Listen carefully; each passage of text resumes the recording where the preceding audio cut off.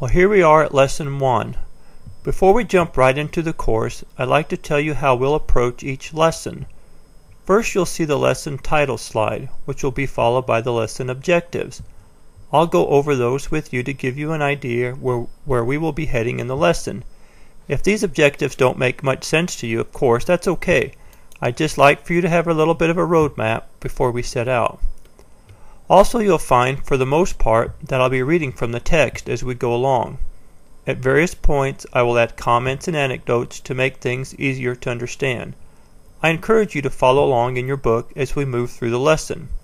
As we get to the end of the lesson, there will be a lesson review slide where we'll discuss what we learned in the lesson. At that point, you will be directed to the practice pages which accompany the lesson. If you feel you're not ready to start the practice pages, I encourage you to watch the video segment of the lesson again, and then you can start the practice pages. Once you've completed the practice pages and had your work checked by your teacher, you will be given a lesson test. Once that has been satisfactorily completed, you can begin the next lesson. Open your book now to Lesson 1 and we'll begin. Lesson 1. Meet Chemistry. The objectives for Lesson 1 are to introduce the definition of chemistry and introduce the elements. When you meet someone for the first time, you like to know that person's name and something about him or her. Since we are getting acquainted with chemistry, let's get to know the subject a little better by learning where the word chemistry originated.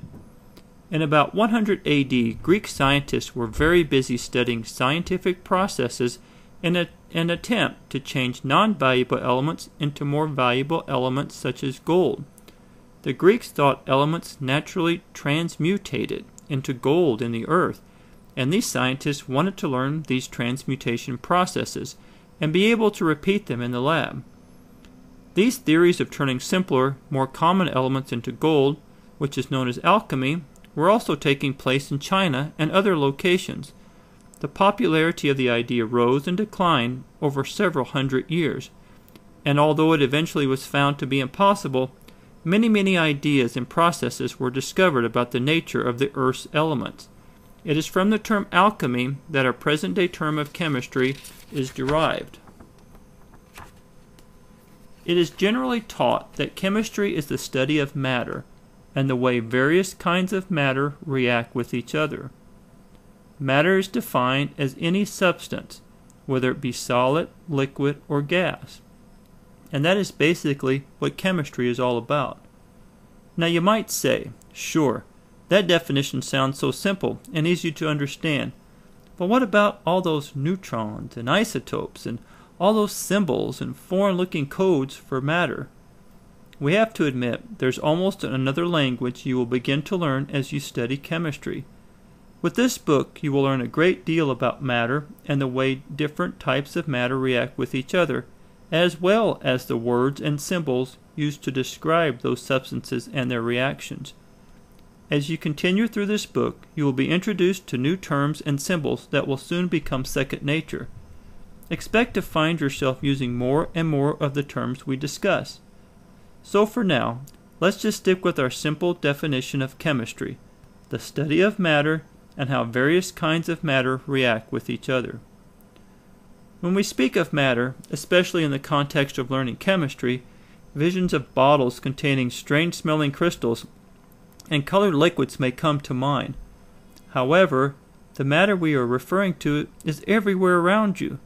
Your notebook, your pencil, your room, your house, your food, and the very vital substance required by all living things, which is water, are kinds of matter that we can study in the context of chemistry. Chemistry is not reserved only for the study of those odd-smelling crystals and liquids. Chemistry can be applied to any object around you.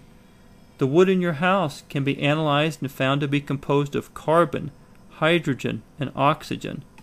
The hamburger you enjoy is also made of carbon, hydrogen, and oxygen with some added nitrogen. And as we have already said, the water that you drink and wash with, which is made of hydrogen and oxygen, is one of the most down-to-earth kinds of matter that we could discuss.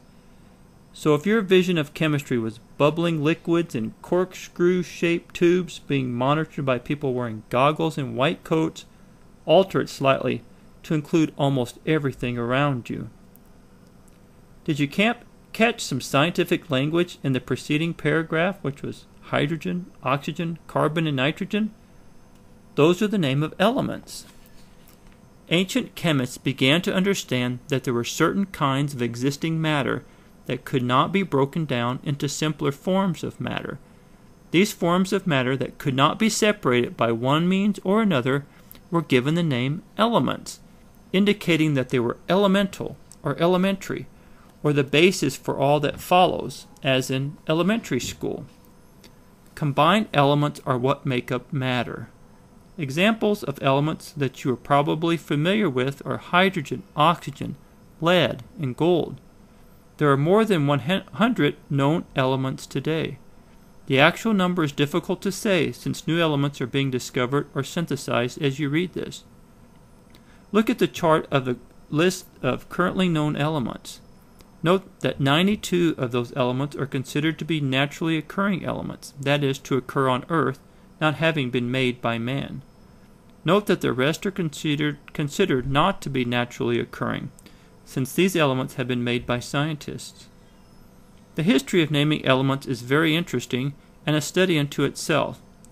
Some names and symbols may appear to be strange and obscure. You will find in the examples we use to illustrate concepts that many of the same elements are mentioned over and over again. You will pick up names and symbols of the more common elements as we go along.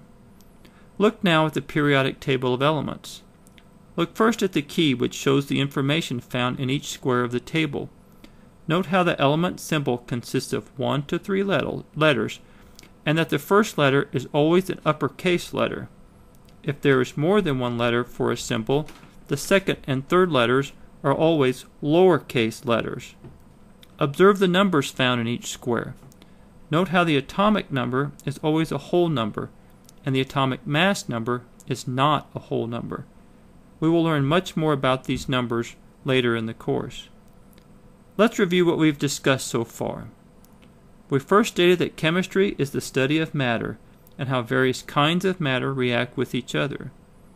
Second, everything around us is composed of matter, and the study of matter could be applied to all things. Finally, we'll learn that some matter cannot be broken down into simpler forms of matter and is designated as an element. Practice what you've learned now in Lesson 1 by turning to the practice pages at the end of Lesson 1 found in your student textbook.